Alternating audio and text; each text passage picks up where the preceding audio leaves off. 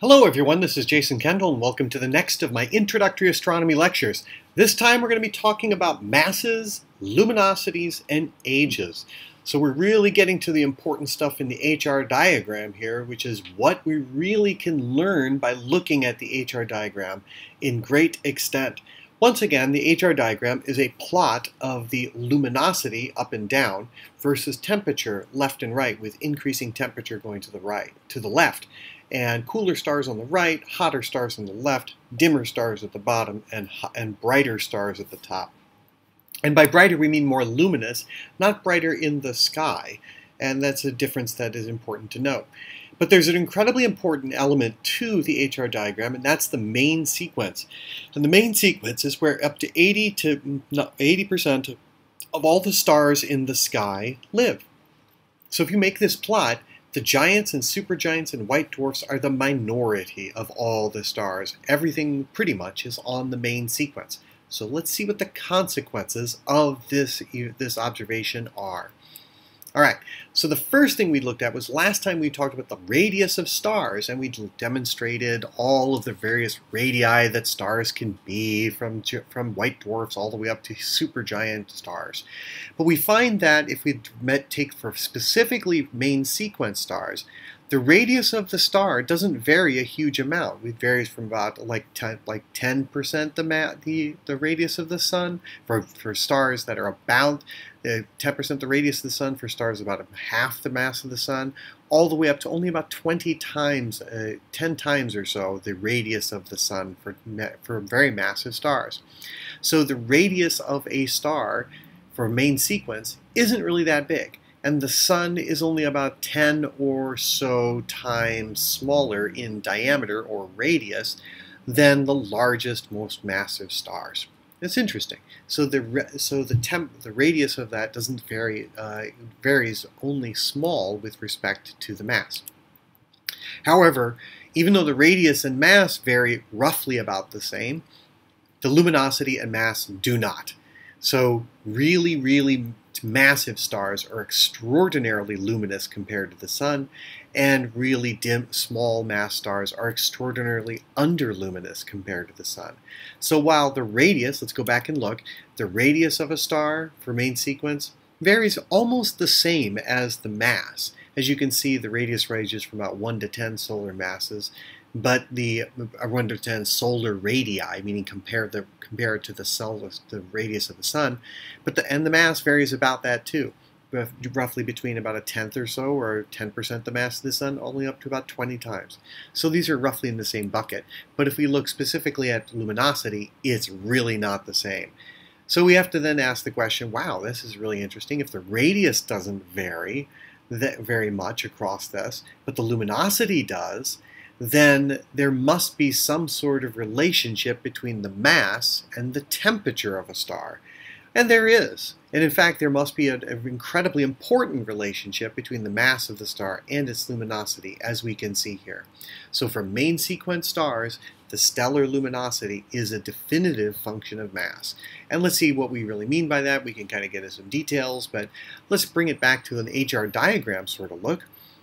Because if the star's mass is a function of its luminosity, as we saw previously, then, and therefore if the main sequence is where most stars live on the HR diagram, then mass is the sole determinant of where a star is on the main sequence. And therefore we can also then relate the surface temperature to the mass. And we can do that pretty well because there's the luminosity radius temperature relation that we looked at before.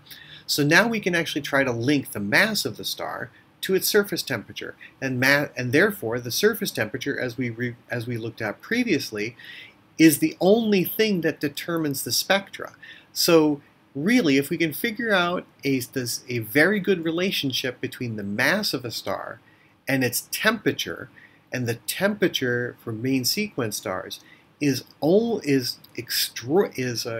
deeply linked to the spectral classification, then if you know the spectral classification of a star, you know its mass. And all you have to do to determine the mass of a star is look at its spectrum, as long as it's a main sequence star. All right, that's really interesting. And let's see how well we can know that.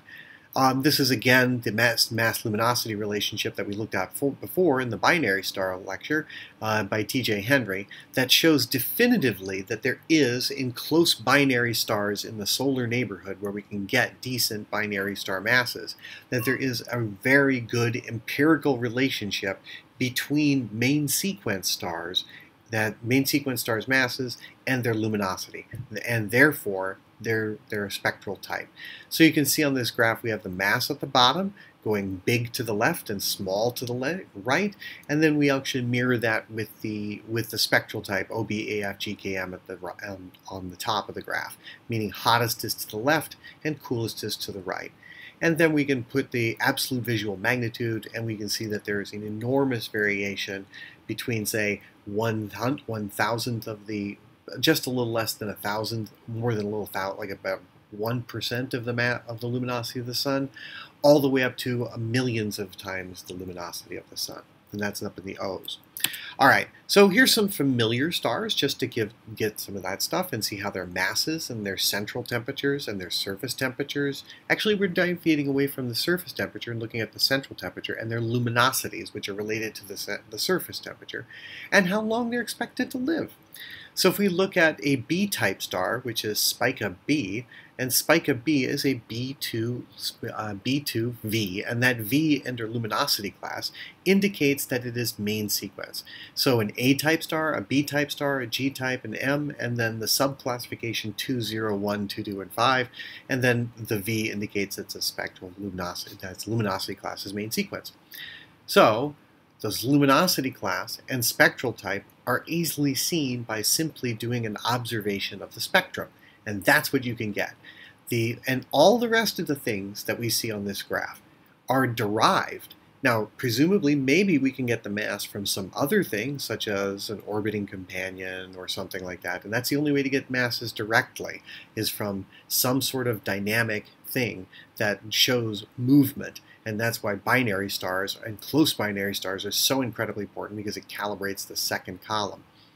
The central temperature strictly comes about as a result of the physics of fusion, and then the luminosity can be derived from observations taken at absolute magnitudes in the visual range and extrapolating, assuming a black body, and then we can make an estimation of how long the star will live in millions of years. So we see that Spica B might only live to about 90 million years at about 800 times the luminosity of the sun.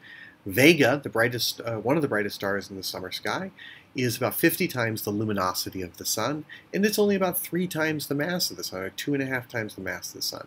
So really there's not much difference between the masses. I mean, there's 2 times, roughly, a little bit more than 2 times the mass difference between Spica B and Vega, but yet the lifespan is about 6 times longer, and the luminosity is less than 10 times 10 times less luminous.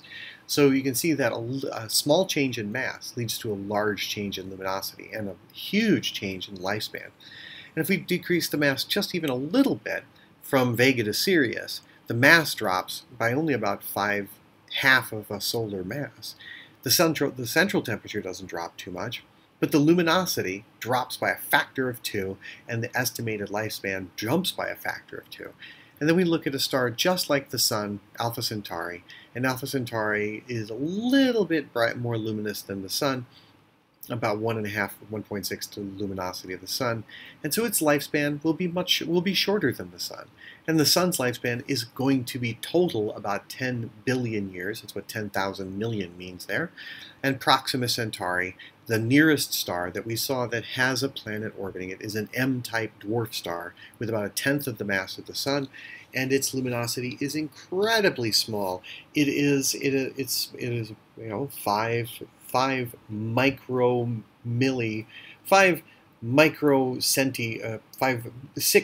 6 thousandths of 1% of the luminosity of the sun. That's a really dim star, and therefore it'll live to be about 16 trillion years. So there's something interesting. Let's see how we derive this table. But first, let's note that because of that, we went through and showed how many stars exist in the sky of various types, and massive stars are incredibly rare. Most of the stars are red dwarfs, or solar-type mass stars. In fact, the brightest stars you see in the sky are incredibly rare stars. And stars like Proxima Centauri fall deep in that orange-brown zone of the red dwarfs, which are much less massive than the Sun. So about 70% of all the stars in the sky are half the mass of the Sun or less. So what do we mean by main sequence? All right, so now we're going to go into what makes up a main sequence star. We're going to utilize what we learned about the Sun to do that, because the Sun's on the main sequence, and all these stars are on the main sequence. So what makes up a main sequence star?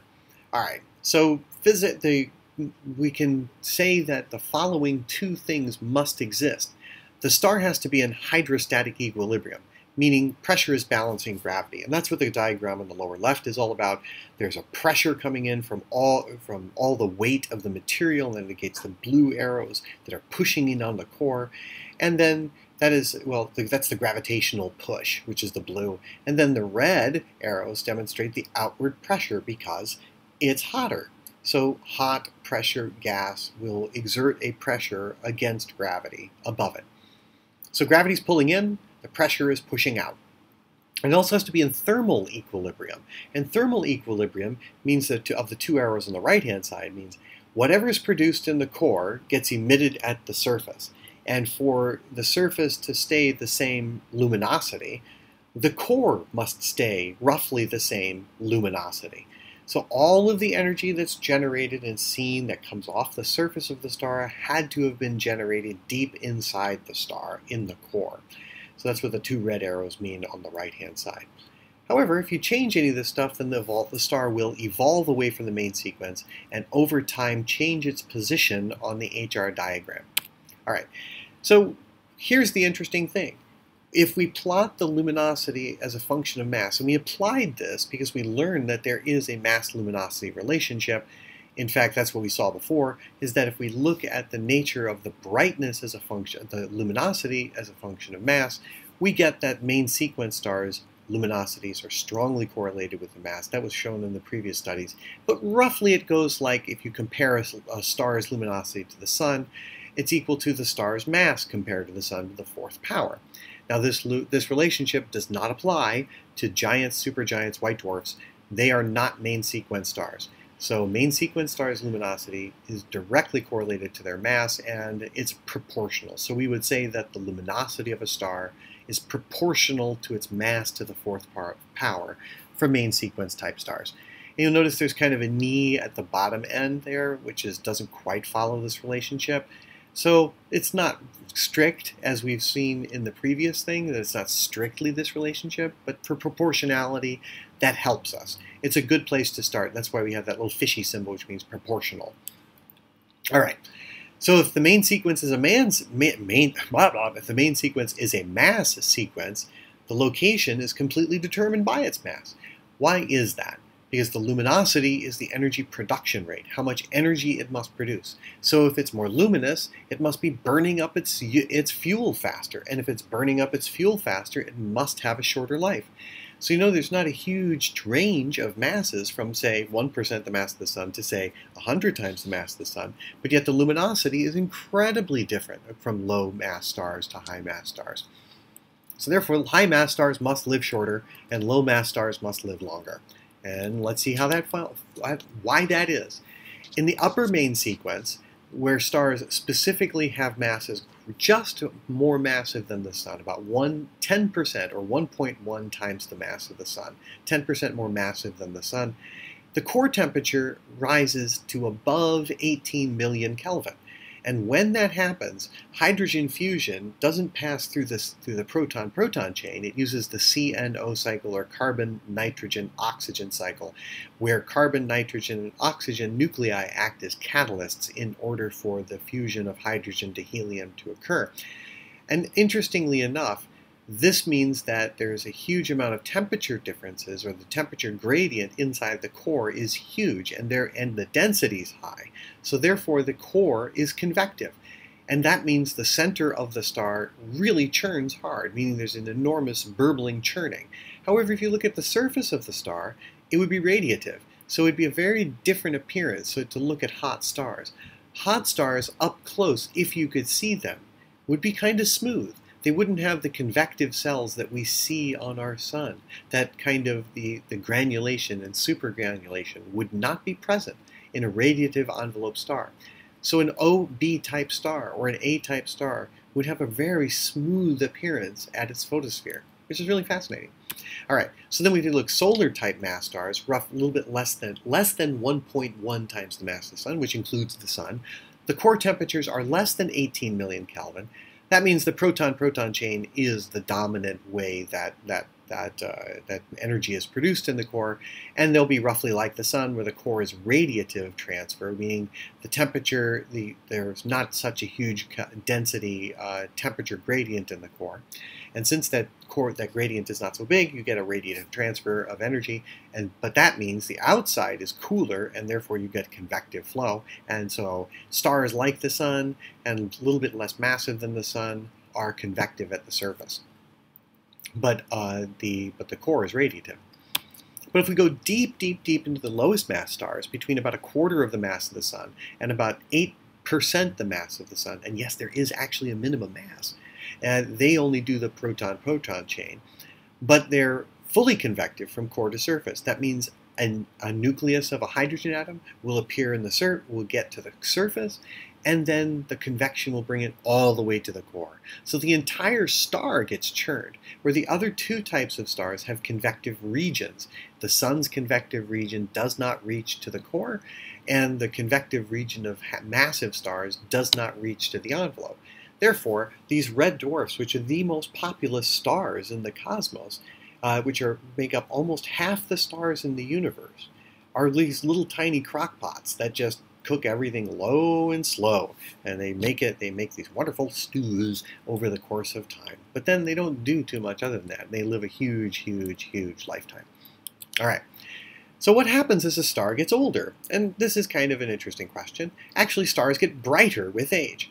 Again, main sequence stars are in hydrostatic equilibrium and thermal equilibrium, which is hydrostatic on the left, where pressure and outward pressure due to the heat is balanced by the gravitational pressure pulling in. And then thermal equilibrium means that whatever is produced in the core must get to the surface. That means that the central temperature is highest in the core of the star, and therefore, if you have an ideal gas, pressure equals density times the temperature. So the temperature says the average speed of the nuclei as they zip around. All right, so the pressure means the density times the temperature. Temperature indicates that the average speed is higher, so higher temperature means higher pressure, which means they're moving faster. If they're moving faster, the density therefore is defined as the nucleus per cubic, how many nuclei are in there. And the number of hydrogen nuclei gets reduced with time. And you have to have a high temperature in order to do fusion. So as fusion occurs, there are fewer hydrogen nuclei around as the hydrogen nuclei become helium nuclei. And here the P indicates protons, which are hydrogen nuclei. H over the 2 is deuterium. And He is a helium nucleus with two protons and one neutron, and then when they collide, they form a normal helium nucleus. So the top two equations happen twice, and that means that 4 objects, protons, become one helium nucleus. And there's no helium nucleus, so the total number of protons decreases with time. Now, as a consequence of that, the remaining nuclei have to move faster. So as the hydrogen nuclei, which are the fuel, they've got to move faster in order to maintain the pressure.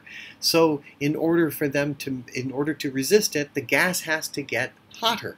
If it's moving faster, it has to get hotter. So therefore, as time goes on, the center of a star, such as the sun, gets hotter over time as the hydrogen gets converted into helium and the density grows higher because the pressure is getting higher because the temperature is getting higher. All right, so the higher core temperature causes fusion, therefore, to run at a faster rate as temperature goes. So that's kind of weird. The star gets brighter with age because the core temperature gets higher, so therefore the luminosity in there, if the fusion gets higher because the temperature is rising, and the temperature is rising, that means the luminosity is rising. Therefore, there's greater luminosity in the core, and that luminosity must make it to the surface. And so therefore, stars get brighter as they age. The sun is no different. The sun in its youth was cooler, and there's evidence for that geologically, which is really fascinating. Now, the sun's radius won't change too much on the the sun's surface temperature and its radius kind of balance out that extra luminosity.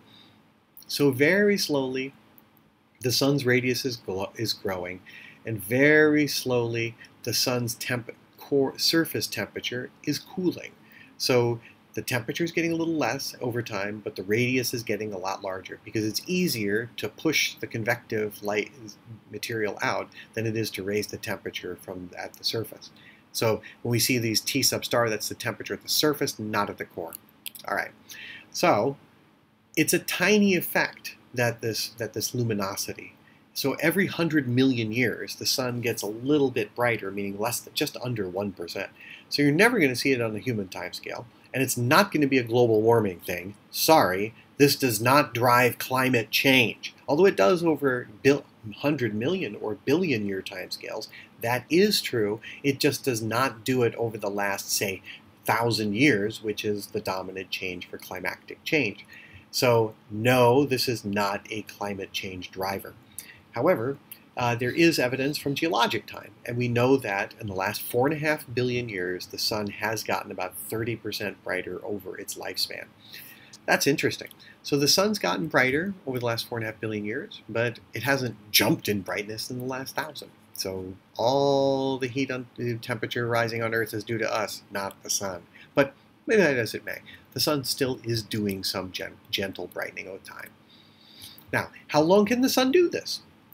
How long the star, like the sun or any star, can do this process? Because as we saw, hydrogen is being converted into helium. And so therefore the total amount of fuel it has is the mass of the star, and how fast it's burning is the luminosity. And therefore we should be able to get a time that it can live. And that's what this little equation says, the tau sub nuc, which is the time that it can do nuclear fusion. And it's dependent on a number of things. The fraction of matter, F, that is involved in nuclear fusion, the efficiency of that matter-energy conversion, which is the little e for epsilon. Mass is the total mass of the star, so really it's the efficiency times the total fraction of F times m. It should be, really, because that's the fraction of the mass that actually goes into it. And then the speed of light squared, which is that E equals mc squared thing, so it's really E equals mc squared times the fraction that's participating in E equals mc squared times how well it does that. And then you divide that product by the luminosity, which is the energy that's emitted per second. So really the top of the equation is energy. How much energy is produced by the mass of the sun every second, and how efficient is it, and how much will it do? And therefore, you can say over the total lifespan of the sun, the total amount of mass, assuming the same luminosity, and we get the nuclear timescale. The nuclear timescale, in turn, depends on just the mass and the luminosity. But we know that there is a definitive mass-luminosity relationship for main sequence stars. And if we combine them together, we find that for main sequence stars, that there is a definitive main sequence lifetime. And that tau sub main sequence is proportional to the inverse mass cubed. I'll let you look back and see why that is. But the bigger they are, the shorter they live, and therefore, so a massive star that's 10 times the mass of the sun has only a 10 million year lifespan. The sun will live about 10 billion years total in its lifespan, and something 10% the mass of the sun will live 10 trillion years. And it's interesting to think, okay, when looking at the numbers like this, side note, is that when you go, if you were to go to London and say, what's a billion, they'd reverse billion and trillion. And why do they do that? Because a billion to a Brit is by million. And so if you look at million, by million, what's by million? A million is 6 zeros. Oh, a trillion has 2 sets of 6 zeros. So it's a by million, or a billion according to a Brit. But in the US, we call it a trillion because it has, well, I don't know, three groups of four, I guess. So that's kind of weird. But, there's billion, million, trillion. I guess we say billion for 10 to the ninth, and trillion for 10 to the 10th, because by, then try, I guess, whatever.